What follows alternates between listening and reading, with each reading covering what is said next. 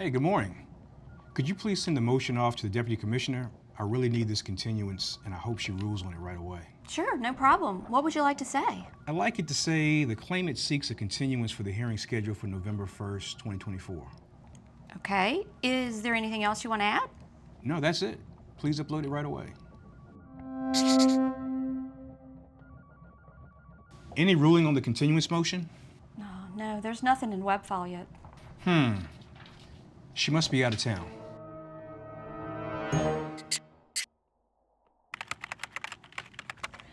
Hey, good morning. Hello. Hi, good morning. Hope you had a nice weekend. Have you heard anything on that continuance? No, there's nothing in web file yet. I wonder if the DC is sick. Hey, your motion was granted. Yes, finally. But for those DCs that use pre-hearing motions orders, you might have to wait an entire week for a ruling on your motion. And if your DC really is off that Friday, you won't get a ruling until the 28th of October.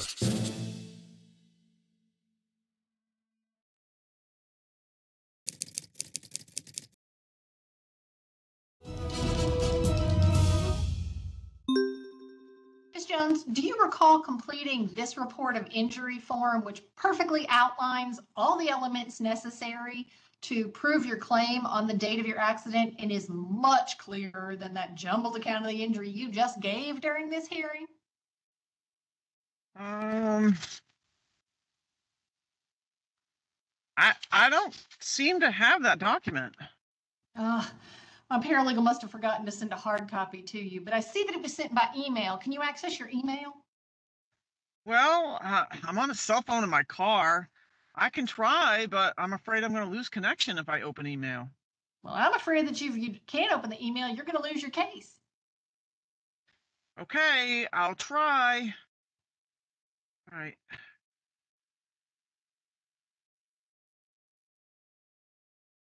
Let me see. Nope, that's not it. There it is. Oh, wow, it's so small. I can't read it. Hold on, let me get my glasses.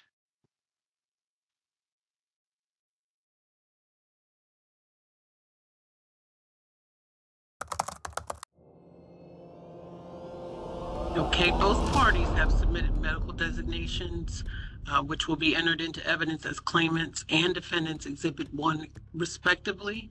I see that the claimant has proposed 5 additional exhibits, numbered 1 through 5. Defense counsel, is there any objection to the claimant's proposed exhibits?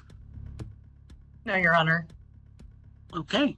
Claimant's proposed exhibits 1 through 5 are admitted into evidence as claimant's exhibits 2 through 6. Defense counsel has proposed 3 additional exhibits numbered 1 through 3. Claimant's counsel, is there any objection to defendant's proposed exhibits 1 through 3?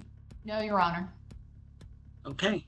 Defendant's proposed exhibits 1 through 3 are admitted into evidence as defendant's exhibits 1 through 3. Ms. Jones, could you please look at Defendant's Exhibit 1, which is a wage chart? I thought Defendant's Exhibit 1 was a medical designation.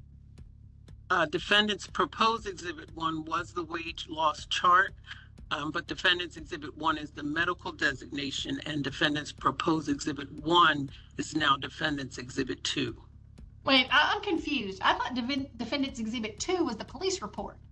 No, just as I stated, Defendant's proposed Exhibit 1 was the wage loss chart, and Defendant's proposed Exhibit 2 was the police report. But now Defendant's Exhibit 1 is the medical designation, and Defendant's Exhibit 2 is the wage loss chart. And Defendant's proposed Exhibit 2, once removed, is now Defendant's Exhibit 3. Well, now I'm confused because I can clearly see on the hard copy that was provided to me that Defendant's Exhibit 2 is the police report. What's going on? Ms. Jones, please take a look at the police report. Defense counsel, please continue with your question.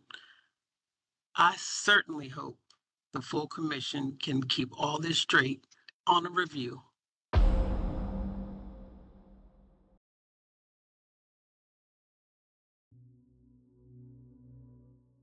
Defense has not yet responded to my discovery, but I'm going to paper them into submission.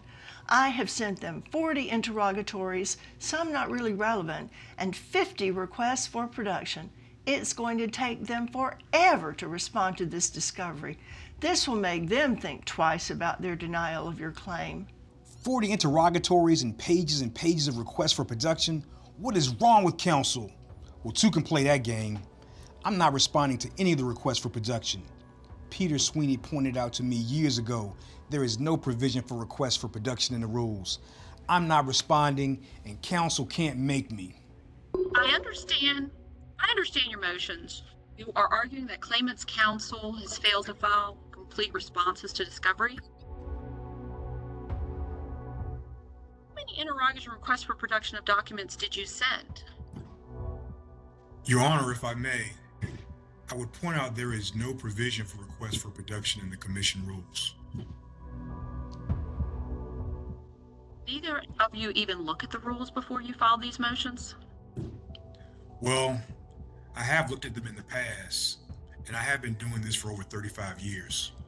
Yes, Your Honor, I've reviewed them in the past, and like counsel, I have years of experience handling workers' compensation cases. Well, the rules have been updated. They were updated in January of 2024. You're now limited to 20 interrogatories, and I would bet even Peter Sweeney out in Utah is aware that 30 requests for production are now allowed. However, if you want to send more than them, you will need to request permission from the commission. Counsel, about those 20 interrogatories and 30 requests for production over the legal limit rule of 0.8H. Let's talk about those.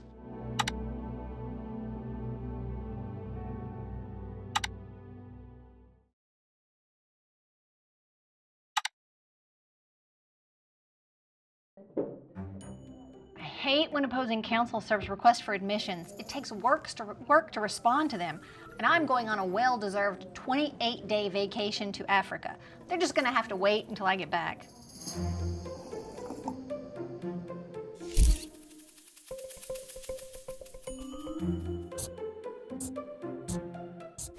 Oh, what a great trip.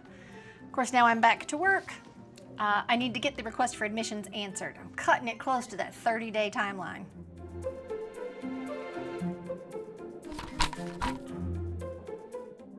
What a jerk. I can't believe that opposing counsel is asking that the commission deem the request for admissions admitted. She should know what the rules say.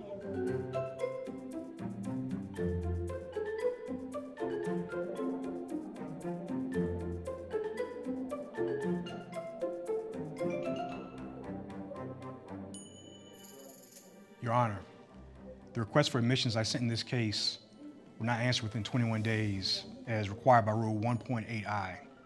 Therefore, I would ask that all requests for admissions be deemed admitted. 21 days. Better call my malpractice carrier.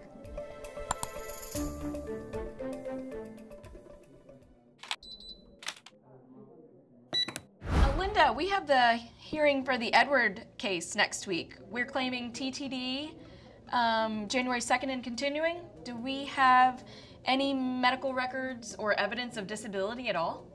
No, but we've requested the records. When? Last week. I'm not sure we're going to get them before the hearing. Okay. Who's the opposing counsel in this? They just noted an appearance. It's Lori from Dewey, Cheatham, and Howe. Okay. Hey, Lori. I saw you just got into the Edwards case. Are you interested in a continuance on this? Yes, I would love that. I'm totally jammed next week and would love to not go to a hearing. Okay, great. I'll write the deputy commissioner and tell her that we both agree to a continuance so we can take this off the docket next week. I would totally love that. Okay, great. Thanks. Bye. All right. Dodged a bullet there. I'm so glad opposing counsel agreed to a continuance. Good morning, Your Honor. I'm not entirely sure why we're here. I guess you didn't get my letter that I filed last week, stating that both parties agreed to a continuance of this case. Yeah, I received your letter. However, you both should be aware that I am in control of my docket. This case has been pending for 3 months. Counsel, I don't think it's in your client's best interest to continue this matter. Rule 2.2 says a continuance will be granted at the discretion of the commission upon a showing of good cause. Well, I don't find that your failure to obtain the most recent medical records good cause. And I don't find that your client's failure to provide you with their records and files good cause. So let's hear this claim. Your Honor, we're gonna have to withdraw this claim.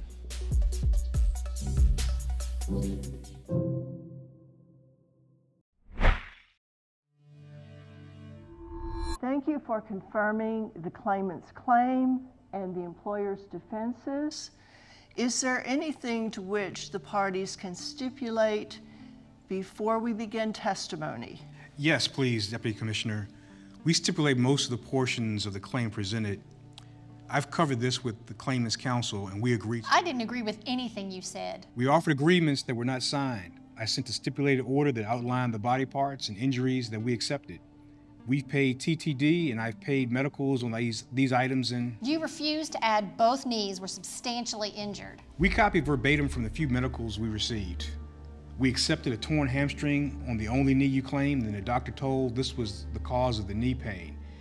There is no medical evidence for a second knee. Really? I object to that. Claimant's counsel, you have only claimed one knee.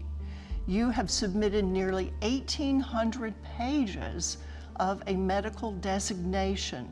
Can you direct me to where there is medical evidence to support a second one? No, I can't, Your Honor. My client just went to the doctor today, and he said at that time that both knees were injured, so I would ask to leave the record open for that medical report. No objection.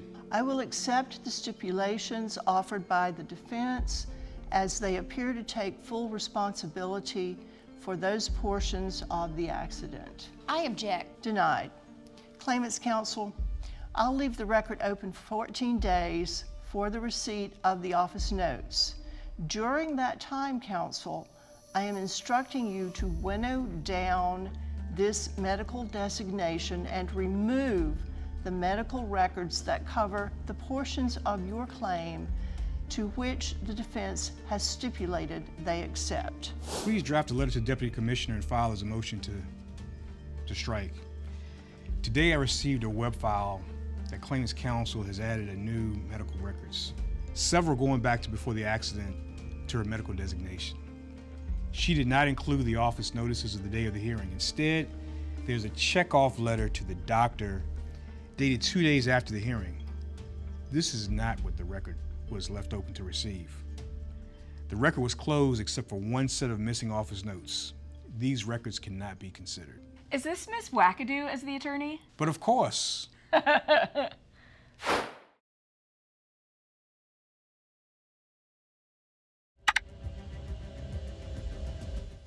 Miss Wiggins, take a note. Issue a subpoena to Dr. Taylor for Madam Weekney's medical records. He is in New York City. Look up the address. Then issue a witness subpoena for Mr. Anderson to appear in Fairfax to testify. I'll mail him the script so he'll know what to say. Get these out today as the hearing is Friday. And since I've never been to Fairfax before, give me driving directions from here in Huntington, West Virginia. Are we ready to begin? I need a continuance. I haven't received a response from my subpoena to Dr. Taylor, and my key witness, Mr. Anderson, isn't here. I object. I haven't received copies of any subpoenas, and any witnesses aren't identified in discovery. Counsel? Here's a copy for both of you. This wasn't certified that it was sent to me. Both of these are invalid subpoenas. You can't issue a subpoena a couple of days before a hearing, and you certainly can't subpoena someone in a different state. I represent Liberty Bibberty Insurance Company, and in West Virginia, we certainly can. Well, sir, we're not in Kansas or West Virginia. I've never seen or heard of you and I'm not showing you in the Virginia Bar Association's roster here online right now that you are a licensed Virginia attorney. West Virginia was part of Virginia one time, and there really isn't a difference, now is there? Madam Claimant's Counsel, do you have a motion you want to make?